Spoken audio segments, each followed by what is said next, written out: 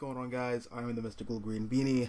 So, the concept of legacy has been in my mind for a while regarding comics, in particular superhero comics, because it really feels like for the past few years, legacy has become a bit of a buzzword for a lot of people, because now, whenever people hear legacy, their first thought is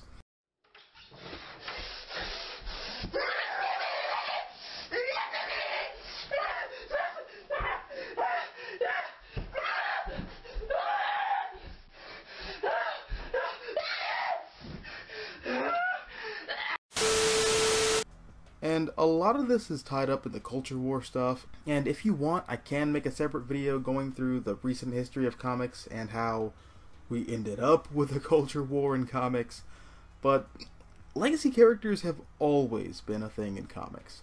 Female, POC, LGBTQ, straight, whatever. Legacy is nothing new when it comes to cape shit. Hell, just having characters who come from different ethnic backgrounds or are of an alternative sexuality or having a non-American nationality or all of the above is nothing new. So if you're one of those people where your primary grievance with modern comics is there's too many gay people or too many non-whites, you're either not a comic book reader and jumped onto the pop culture bandwagon and started complaining for the sake of complaining, or you are painfully deluded, more so than a man who insists on cramming barbed wire up his ass because somebody on 4chan told him that it was the best way to keep his colon clean. But something that I do want to stress, regardless of their race, gender, sexual orientation, religion, or what have you, making legacy characters for pre-existing, well-beloved, or even just generally liked characters is risky. It's very risky. Because here's the thing, not just with legacy characters, but with characters. People who read Superman comics generally don't read them because they simply like his costume, or his powers, or the fights that he has with aliens or robots or whatever. They read Superman because they like Clark Kent as a character. Same deal with Iron Man.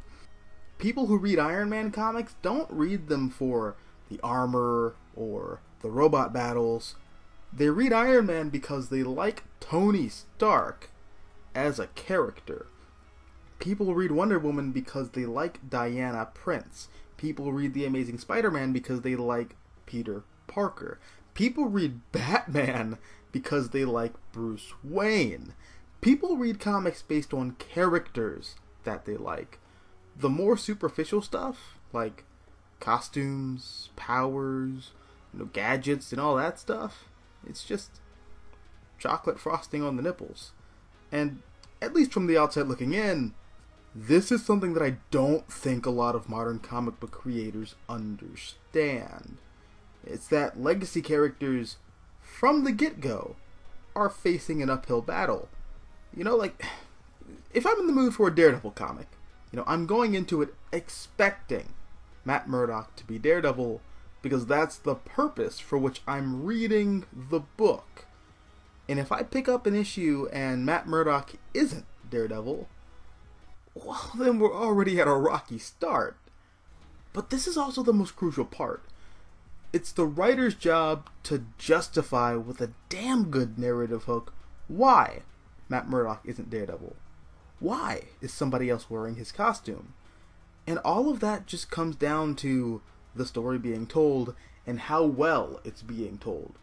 Because that's the other thing that I don't think gets talked about enough. Generally speaking, comic book readers will be happy to be proven wrong if they think a book is trash or devolving into trash.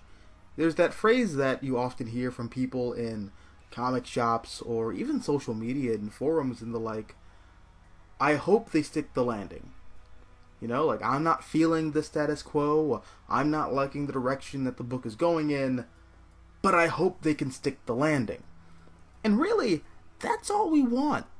We just want good stories with characters that we really like, and new characters that we're open to learning more about. and this is a dead horse, but I'm going to beat it harder than my dick on prom night. It doesn't matter what concept you have. All that matters is the execution. You can have a good concept and execute it poorly, just like you can have a poor concept and make it better than it has any goddamn right to be. But it all comes down to how well you can pull it off, if you can pull it off. And that's the problem that legacy characters have. And just, I find it silly. You know, this cope that comic creators have when a new legacy character is announced and readers are, understandably, not initially on board to just say that comic book readers are racist, or sexist, or homophobic, or transphobic, or any other kind of bigot. No. See, that argument is about as solid as my shit after I consumed nothing but Taco Bell and Hennessy for about a week straight. Like I said earlier, there are LGBTQ characters that comic book readers really like. There are POC legacy characters that people really like. There are female legacy characters that people really like. So no, it's not the characters that are inherently problematic. Again, like I said earlier, legacy characters have an uphill battle from the get-go. But if they don't take off, if people don't respond to them, warm up to them, 3, 4, 5, 6, 7, 8, 9, 10 years after their creation, that's the fault of the creative teams for not justifying them taking up the mantle of the character the readers were buying the book for in the first place. Case in point, Riri Williams. Tony is killed in one of the worst comic events in recent history, and Riri is set to take his place as the protagonist of his book, Strike One.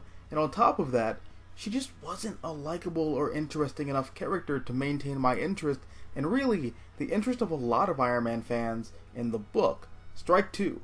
And if we're going to add insult to injury here, she's a second-rate Natasha Irons lacking anything that makes Natasha a character that people actually care about, Strike Three. Same can be said for Miles Morales. Well, okay, hold on a second. Comic book Miles. I'm strictly talking about Miles in the comics. I really like Movie Miles. I think Movie Miles is great, and I think Insomniac Miles is serviceable and alright. But as far as the comics are concerned, he's boring. There's nothing to him or his stories, not beyond vaguely interesting ideas and concepts that are actually fleshed out in other mediums. But in the comics, Miles is a reskin of Ultimate Peter Parker, down to being a witty teenager with an interest in science. Except, he's not poor. Doesn't really have any childhood trauma that lingers with him into his teenage years. He goes to a pretty high-end boarding school. His best friend is a tech wizard who builds all of his gadgets for him. Doesn't really have any girl problems. No real personality defects that add drama to his life. None of the reasons why you'd read a Spider-Man comic are here. But at the same time, there's nothing added to take its place or subvert standard Spider-Man tropes in the same way that Into the Spider-Verse does with Miles, as well as Insomniac does to a certain degree with his character. But also, other Spider-Man titles without Peter Parker, like Spider-Man 2099 or Spider-Girl. Hell, I'd even accept if the book were trying too hard to blast me with something that's full of the exaggerated swagger of a black teen. But he doesn't have that. He's just milquetoast Peter Parker, but Afro-Latino. And he's coasting off the striking visual of being a person of color in the Spider-Man costume. But those are just two examples of bad legacy characters, and honestly, there are definitely more among the litter, but fortunately, there are dozens more that aren't poorly executed concepts, and they are well-rounded characters who do live up to the mantle of their predecessors, and in some cases surpass them, becoming the definitive version of that hero in a lot of people's eyes. All it really comes down to is having a solid creative team with a solid pitch that justifies upsetting the status quo with a damn good story. And I know that's a lot easier said than done, especially from behind a computer screen, but I wouldn't be saying it if I hadn't seen it done countless times already. And all it takes is one story, one run, one event to turn people around on a character. It just has to be good. But what about you? What are your thoughts on legacy characters in comics? Who's your favorite legacy character? Whether they be a superhero or a pulp character or a non-Marvel DC character or whomever. Whoever? One of those two. Let me know down below in the comment section. Also, if you like this video, hit the like button, share, support the channel, and if you want to see more content like this, all you have to do is subscribe. I'm the Mystical Green Beanie. Thanks for watching, and as always, until next time, adios nachos, adios.